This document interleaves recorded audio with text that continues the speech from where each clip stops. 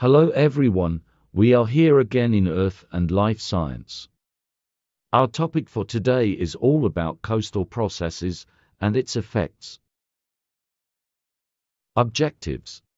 At the end of our report you will be able to know the difference of erosion and accretion, distinguish the different types of coastal hazards, and differentiate mitigation and adaptation. What is coastal processes? When we say coastal processes, it is all about waves, tides, nearshore currents, shoreline weathering, coastal erosion, and many more. What are the effects of coastal processes? Some of its effects would be loss of habitat, beach, landscape quality, buildings, and infrastructure facilities such as roads and power lines. Coastal landforms are created by a wide variety of coastal processes. There are two major processes which are erosion and accretion. What is erosion? Erosion is defined as the group of processes whereby debris or rock material is loosened and dissolved. Coastal erosion is caused by destructive waves wearing away the coast. It continues to produce considerable property damage that requires human adjustment. The second major process is accretion.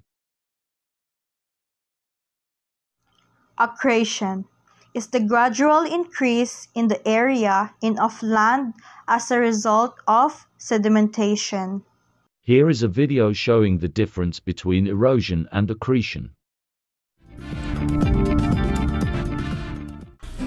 Erosion and accretion. Beaches change their form constantly due to wave action, currents, and tides. Human activities also contribute significantly to these changes. The combination of these factors cause erosion or accretion. Erosion occurs when the beach loses sand or other sediments, diminishing its size. Accretion occurs when sand or other materials are added to the beach, therefore it increases in size. Types of coastal hazards. Waves are generated by offshore winds, sometimes thousands of kilometers from where the waves reach the shoreline. The other types of waves are hazardous, caused by underwater disturbances that displace large amounts of water quickly, such as earthquakes, landslides, or volcanic eruptions. These very long waves are called tsunamis. This next type of waves has a similar to tsunami. Rogue waves, gigantic and extremely dangerous waves. As waves move away from their point of origin, they sort themselves into a set of similarly sized waves. Occasionally, a rogue wave will appear that is much larger than the rest. Rogue waves can strike the shore and somewhere in the open ocean. These types of waves may reach a height of 100 feet. And according to Wikipedia, rogue waves are unusually unpredictable and suddenly appearing surface waves that can be extremely dangerous to ships, even to large ones. They are distinct from tsunamis, which are caused by the displacement of water due to the other phenomena and are often almost unnoticeable in deep waters. This is the example of rogue waves. Sea level change. The change in sea level is caused by a number of processes. Some operate locally and others affects all world's ocean. And there are different types of sea level change. Static sea level, also known as global sea level, is controlled by processes that affect the overall volume of water in the ocean and the shape of the ocean basin. Static sea level are decades increased hazard from storm surge and coastal erosion. This increase because the higher sea level can force more water inland during hurricane related from surge. And it's also increased coastal erosion because the global warming causes sea level rises as ocean expand and makes storm pattern more energetic. Consequently, it will affect most of the world coastlines, thought inundation and increased erosion. Relative sea level, the position of the sea at the shore, which is influenced by both the movement of the land and the movement of the water. Rapid change in relative sea level contribute in coastal flooding and hazardous near-shore currents. It contribute coastal flooding and hazardous near-shore current. It's because when the sea level rises as rapidly as they have been, even a small increase can have devastating effect on coastal habitat farther inland. It can cause destructive erosion, wetland flooding, and aquifer and agricultural soil contamination with salt, and lost habitat for fish, birds, and plants. Storm surge is the local rise of sea level that results primarily from water that is pushed toward the shore by wind that swirls around a storm. Two mechanisms that cause the storm surge during an intense cyclone are 1. Stress exerted by wind on the water surface. 2. Low atmospheric pressure in the storm that sucks up the sea surface. A storm surge is not an advancing wall of water as movies interpret it. Instead, it is a continual increase in sea level as storms approaches landfall. Storm surge is the abnormal rise in seawater level during a storm, measured as the height of the water above the normal predicted astronomical tide. The surge is caused primarily by a storm's wind pushing water on shore. A storm surge, storm flood, tidal surge, or storm tide is a coastal flood or tsunami-like phenomenon of rising water commonly associated with low-pressure weather systems, such as cyclones. It is measured as the rise in water level above the normal tidal level, and does not include waves. Saltwater intrusion is the movement of saline water into freshwater aquifers, which can lead to groundwater quality degradation, including drinking water sources, and other consequences. Saltwater intrusion can naturally occur in coastal aquifers, owing to the hydraulic connection between groundwater and seawater. The importance of the groundwater for us is a very important natural resource and has a significant role in the economy. It is the main source of the water for irrigation and food industry.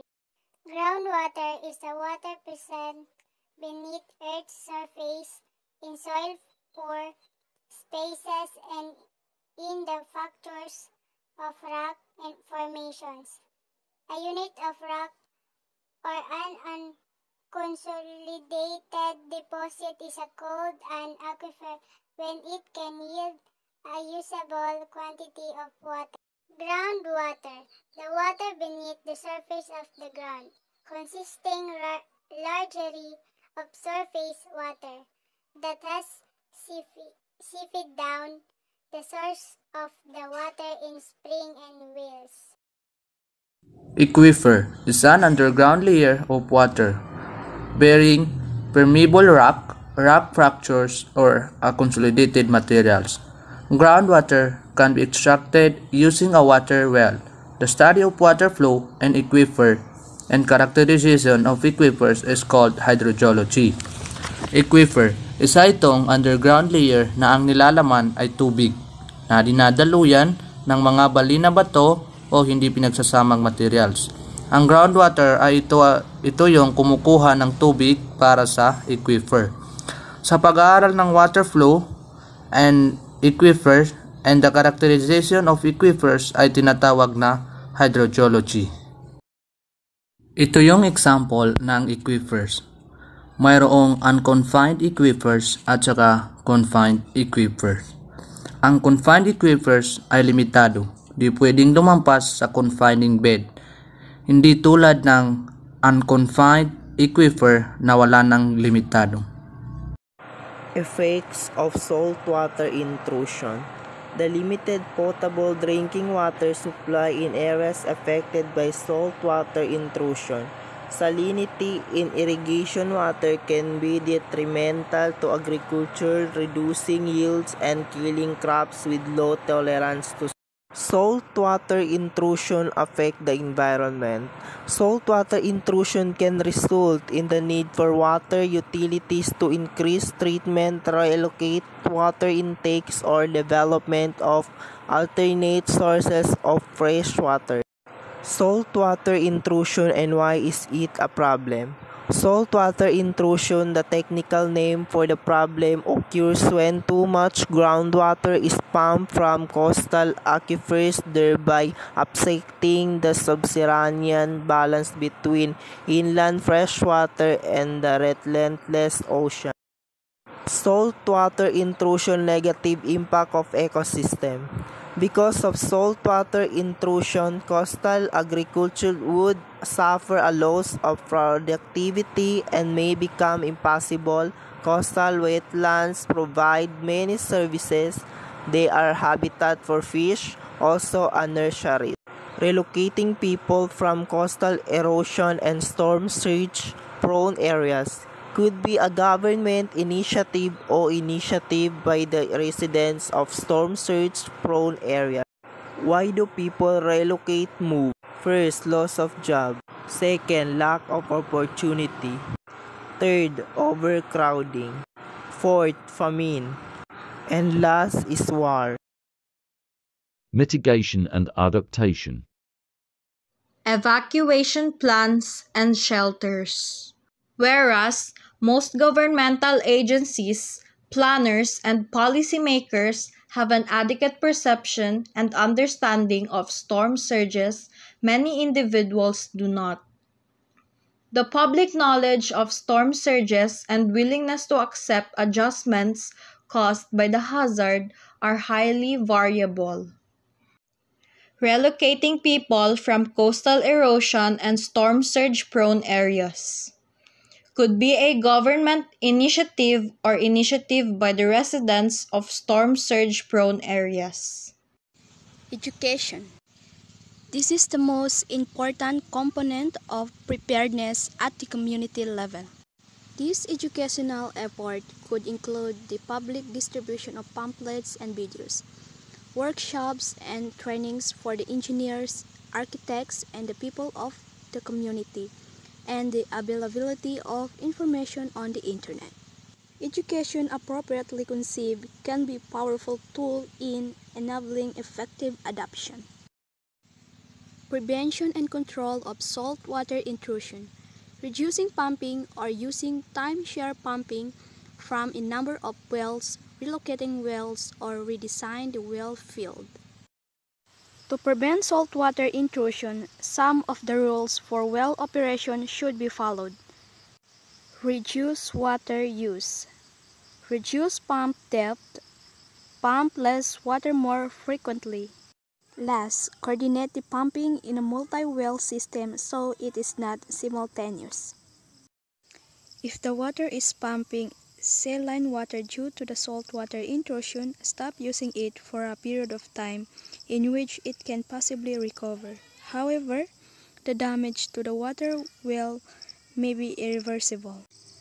The well withdraws groundwater very fast, replaced by saltwater due to pressure differences. If it continues, the well will be filled with saltwater rather than fresh water. That's all for today. Thanks for attending.